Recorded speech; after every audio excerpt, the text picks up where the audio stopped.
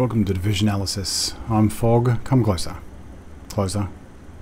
Closer. You've been told lies. Not only that, you've been spreading those lies. And now it's up to me to straighten this out.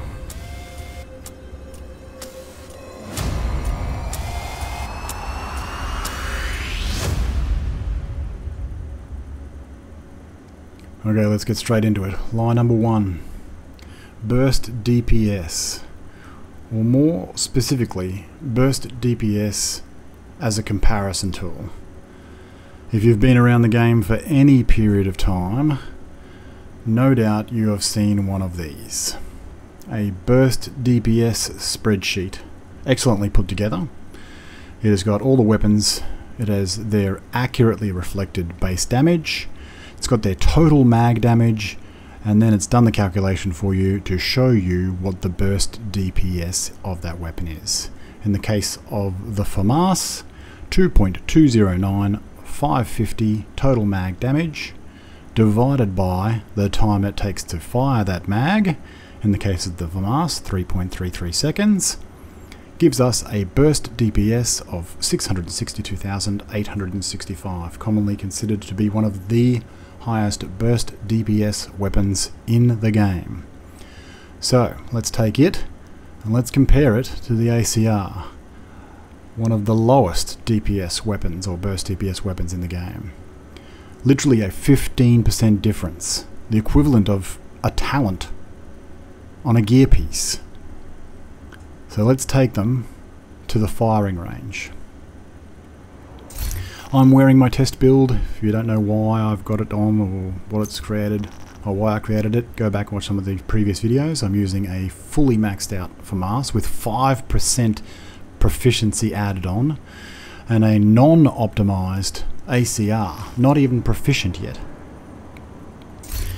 Both weapons are carrying 2 crit chance mods, a stability mod and a 20 round magazine. We are going to be firing at a named enemy target at 5 meters. Here's the FAMAS.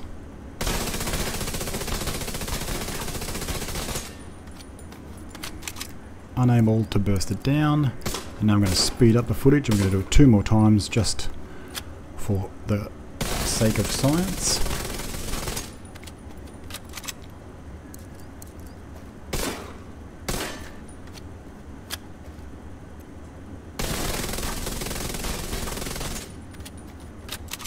Okay.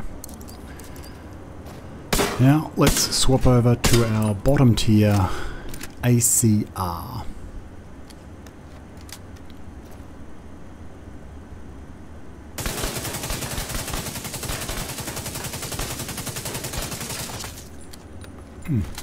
Interesting. Sped up again. Reset the target every time.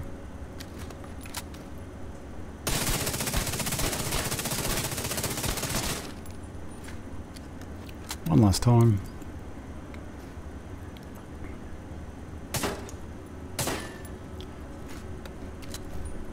So I could do the calculations and show you that the ACR in fact has a higher burst DPS against a named enemy, but it's a bit easy just to show you.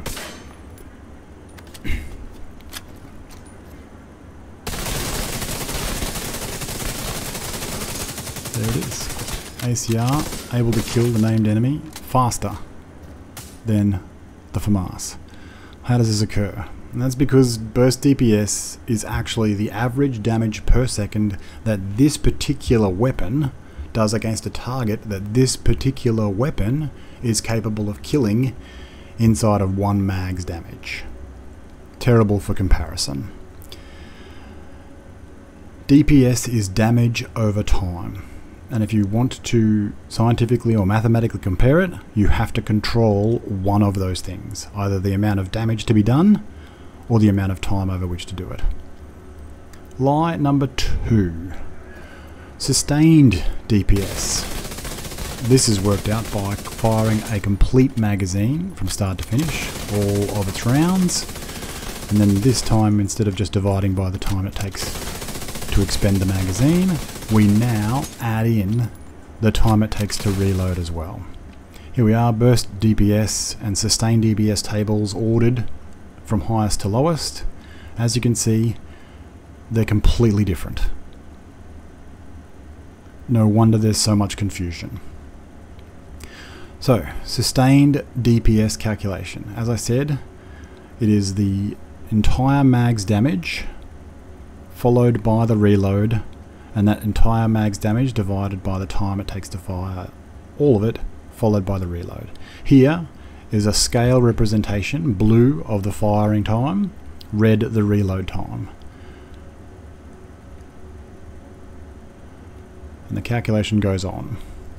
But how does that compare to in-game? Well, here is a physical representation of what we would expect to find in-game.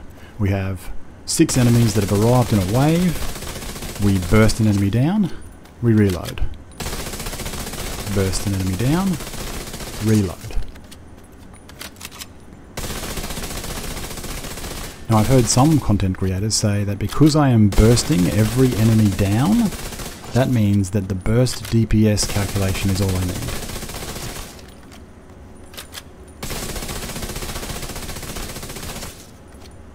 Let's go back, have a look at this. So like I said, scale representation, and this is the same as in-game. So the blue now is represented by the average number of bullets it takes to burst down an enemy, and in between the reloads for that weapon. Again, to scale for the FAMAS. If we want to compare the amount of damage that is done in both situations, then we have to control one of those variables. If we're wanting to look at the damage, then we have to control the time. So here I'm going to cut off the time at this point here, even though the in-game model was just about to enter into a reload, which would technically give it the advantage and the amount of damage being done. But let's compare. Same amount of time, we're going to remove all the amount of time that it wasn't doing damage, and we're going to total up now all the damage that was done over that time. There, you can see very clearly the amount of damage that was done in an in-game scenario versus even the Sustained DPS calculation is less. So for those creators that are saying that the Burst DPS calculation is closer because I'm bursting down enemies, you're actually less than a Sustained DPS calculation. And the scariest thing is this is based on 100% accuracy. Lie number 3. It's not a huge one in comparison to the other couple that I've mentioned already, but it is a personal bugbear of mine. Table organized according to DPS. And then down the side we have the weapon systems that only have 3 mods available as opposed to 4. Just as a footnote that they are missing a mod. And because this table is chosen not to include crit chance, crit damage, then it is very hard to adjust the DPS calculation to reflect the benefit that is provided by having an extra mod, or in this case, the deficit that's provided by having 1 less mod. But to give you an example, on my test build, if you build accordingly to the mods that are available to you, the Carbine 7 at 618,991 with a new mod configuration would actually increase its DPS by 2.17%, taking it to 632,000 burst DPS, which puts it ahead of the Honey Badger. What you would see is every one of those 4-slot weapons rise and every one of the 3-slot weapons drop when it comes to DPS. And the same thing applies for the exotics. They have fixed mods, sometimes better, sometimes worse, but the build needs to be adjusted in order to reflect the damage.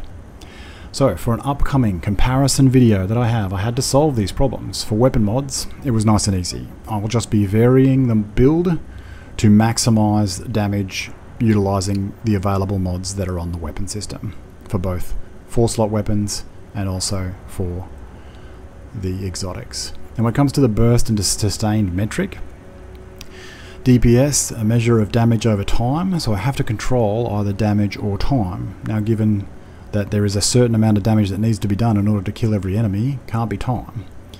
But there is a metric that we can use available to us, and that is time to kill. The question is, time to kill what? If we want an accurate reflection of in-game performance, then that metric has to reflect in-game, and in-game, that's determined by a wave of enemies. Once those enemies are down, you can then move on. And the timer stops. We also have to input an accurate reflection of in-game damage. So that requires us to determine all of the in-game variables when it comes to damage. Those are the things like what is the health and armor distribution across each of the enemies that you're shooting. Were they in cover? Were they out of cover? And at what distance were they engaged? In the next video, you will get the fruits of my hard labor gathering that very data. I had to run every single mission 3 times to get the stats. I then had to go back and play it over again at 1/4 of the speed in some cases. I had to do it without dying, and annoyingly I had to do it without getting rogues, which is what you're seeing in the background. Now if you're interested in those statistics as much as I am, even maybe not as much, you're still interested, then subscribe. Following on from that, once we have all that data, it then gets to weapon comparisons, and in my opinion it will be the most accurate weapon comparisons that this community has ever seen. Again, if you're interested, subscribe. If you like the video, like it, share it, tell your friends.